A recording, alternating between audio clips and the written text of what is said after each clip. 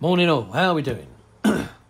So, here's Takom's version of our British Apache. And that's an impressive box art, and it's an impressive size to the box as well. I mean, this is a massive box. So, what do you get inside? Now, I've only heard from one source that apparently in one of these Takom Apache kits, the decals were a bit nasty. I don't quite know how this one's going to fare, but well, I suppose I'll just have to wait and see when I get to it. But there's not really a lot. The stencils are there, but it's just roundels and the Gunship 1 and Gunship 2 badges on the front, really. All the rest of it is just stencil work. So unless someone brings something out, I mean, I don't even know whether our guys have ever done any nose art on any of theirs. I'm not up to date with this, as in, markings and stuff. But it's here. Now, I'm definitely going to get the Meng one. You get 3 different versions, so they're all different registrations, 204, 205 and 184. So that's obviously an early one, and the 2 outer ones are the latest ones. Me being me, probably just go for the standard, none of this big Gunship 1 and 2 call signs and badges on, so I'll probably just go for this. So, right, well, without further ado, let's open it up. So when you open it up, you're confronted with all of this lot. So this is a full box. Now, I won't bother reviewing the kit because there's no point. It's been done many a time before. But what I will say is we'll have a look at this. The plans. So, I think this is, if I'm right in saying, which I'm pretty sure, that this is the first Takom kit I've ever built. So, I opens the box up, I gets the plans out, and I turn over a page. We've got some caution, some applying decals and removing PE. Then you've got all your sprues laid out there with your metal etch and your 2 sheets of decals. So then we go into the build. So here it's telling you to drill holes for all the bits and bobs that go on it, and here it's assembling the cockpit, and then it's just telling you what decals to use. When I look at this, and I'm going to come back to this, but we're going to go through the book first, just to show you, right? So there's something missing, which I think is, fairly important, and every other kit manufacturer does it, and they do it in their instructions as well, but this one doesn't. So there's part 3, here's part 4, where you're starting to build the main rotor. All very nicely diagrammed, I must admit. Can't fault them for that. Definitely fault them for this one thing though. Then you go over the page and you've got 6, 7 and 8, which is the gun. Assembling a few bits of the windshield wiper. Then you're starting to add the bottom bits and the front nose sensors. And up there as well, and then this all goes on there. Going over the page, these are the side cheeks with the wheels where they fit them in, and then they're all going together in part 11. Part 12, fitting a few more bits and bobs, bit of PE here and there. Same as part 13, so that does one side, this does the other side, port and starboard. Then you've got your wings, your little wings going on, then some chaff and flare dispenser boxes going on. And then you start to assemble one of the engines. And it says there, make 2. Cool. So how they've cut down on paperwork there is, they just tell you how to make 1. They're both identical. And just tells you at the end, make 2. Fair enough. But again, something's missing. If you haven't guessed what it is yet, you're going to kick yourselves when you get to the end. So now we've got the exhaust. And again, make 2 of those. Make 2 of those. Then you're fitting them all on. The engine's included. Onto the bodywork. Turn over the page. We're already up to step 20. Still no sign of what I'm looking for. Oh, and I just kicked my cat. Oh, never mind. Sorry, mate. So then the engine's going on with the cowlings. And if you want to open the cowlings, it's telling you to put the cowling stays in, and another sensor, a rear-facing sensor at the end. And then you turn over the other side. It's got a big, what looks like a box underneath, and a part of the tail combing to where the rotor shaft goes up, although you don't get any of that. Putting the wheels together, some more aerials going on it. Then the rear wheel assembly with the rear tail fin going together. Then you've got your rear rotor that comes together with some sensors that are hanging off the side of the engine casing. Then your main rotor hub for your main rotors, that's all going together. Your disco ball at the back, that's going on. And then finally the donut going on top. And then it tells you to put the fuel tanks together, the wing pylons together, and then on the last bit shows you how to put the rocket pods and all that connects up, and then finally load it all on with the end of the wingtips and some sensors again. And there it's telling you to put a stack discharger on the end of the rotor blade. Turn it over here, and then we've got a layout of where all the stencils go and your markings. Thanks very much. There's going to be a pen lid. So you've got all of that. And then finally, thanks. Oh dear. And then finally, this section here, you got your painting and then your decal guide for whatever one you're doing. Righto. Anyone guessed it yet? That's the biggest clue, that bit. Not once in this manual, including there, does it mention what colour to paint it. Starting right up at the cockpit here. So it gives you all the parts, be it metal etch, plastic, whatever. But just something as simple as this. The seat, and there's absolutely no colour markings whatsoever. Nothing. And then when you get to the end, it doesn't tell you what colour it is there either. It just says painting and marking guide, but there's not one mention of any paint. You turn it over, this gives you the other kits that they're doing. You turn it right to the very back and you just got a picture of the aircraft. There's absolutely nothing in the kit. I've looked through it. Absolutely nothing, not even in this writing. Nowhere is there any reference to any paint. Yeah. So I could put it together like this, but it's just going to be,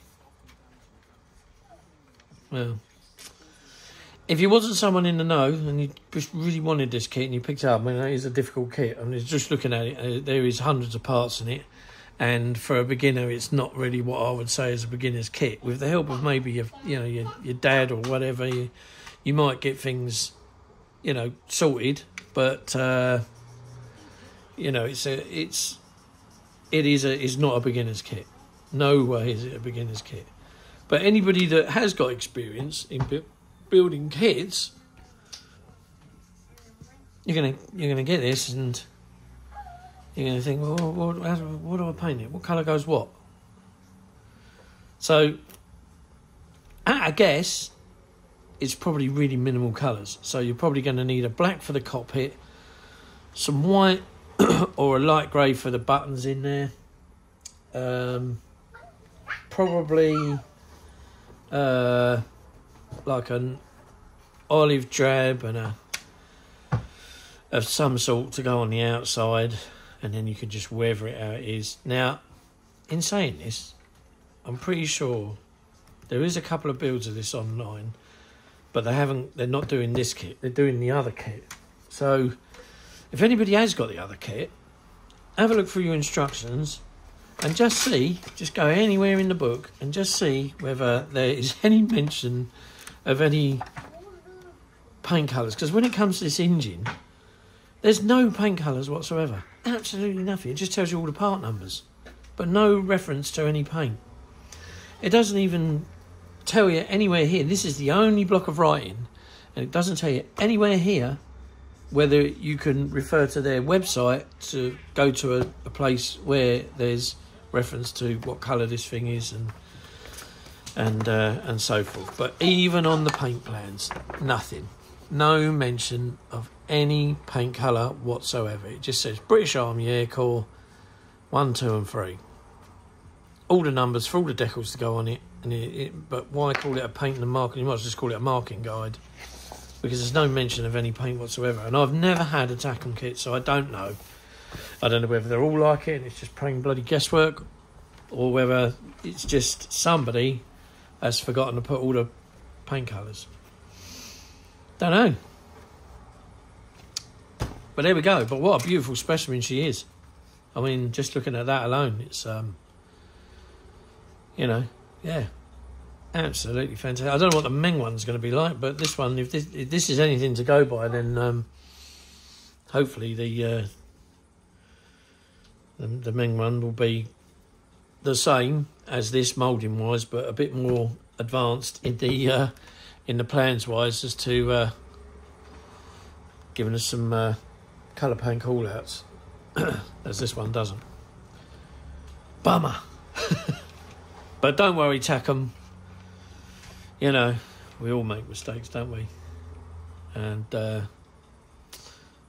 it's just how you get around it. So hopefully from now on, if anybody sees this video, and you know, this just gives you a heads up on what to expect. I don't know whether, you know, I suppose I better get in touch with Takom, really, give them an email and say, do you know that your latest Apache, by the way, all the instructions just relate on how to build it and not how to paint it as well. They don't tell you what any paint colours is. There's no mention of any paint, you know, companies. So it's like there's a Mr. Colour or a Tamiya or a Umbro or a AK or none. Nothing. Nothing whatsoever. Brilliant how they've laid it out, but not a single drop of paint in the entire book. Oh well, never mind. Anyway, thanks for stopping by. Thanks for looking in. Not really a lot going on at the moment, but this is something that as I bought. But what I would like to say is Model Works, New Haven. That's where I got this from.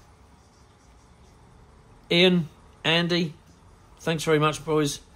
It was good chatting to you when I came down and got this, and we did have a bit of a laugh, as always, me being the village idiot.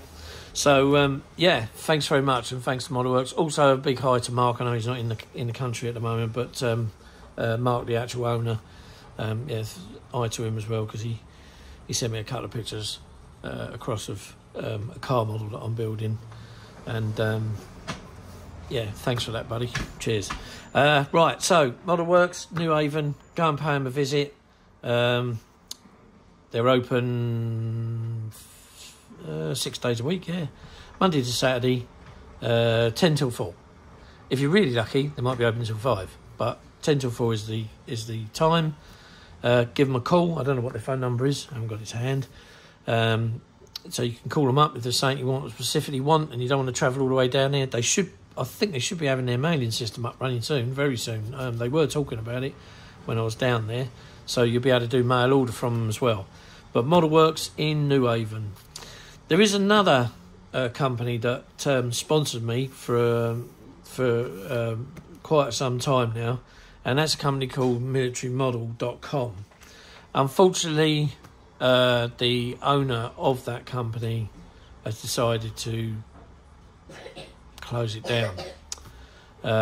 Bit of a shame, really. He's been going, I think, if not a year, but best part of a year, maybe just a month over, but they've done their best. They were finding it extremely hard to get recognised, and so the business is up for sale. It was put on Facebook the other day, I noticed, and I went down and saw them yesterday, and Ollie, the manager down there, is not too happy, but you know, what can you do? What can you do? If it's happening and it's not happening, as it is in this case, then you've got to give it up. The other side of the company is doing extremely well because it's been around for years and years and years. But you know, I'm not here to promote that side. That's another company altogether. But the military model side, yeah, they're ramping it down, and then they're it's up for sale to whoever wants it. If not, they'll just run it dry, and then eventually that'll be it. It'll be gone and finished. Bit of a shame, but you never know. But it'll be around for a little while longer. So I mean, if you want them to survive, militarymodel.com. They're not a massive shop. They're probably half the size of New Haven's Model Works, but they're in the Farnham area. Dippenhall, I think, is exactly where they are. If you put a search in for Dave's Airsoft Limited, they share a shop with them, so that's where they are. And if you want to go and pay them a visit, like I say, it's in Dippenhall. They come up on Google search. Just search Dave's Airsoft and it'll come up, and you'll see Military Model alongside them.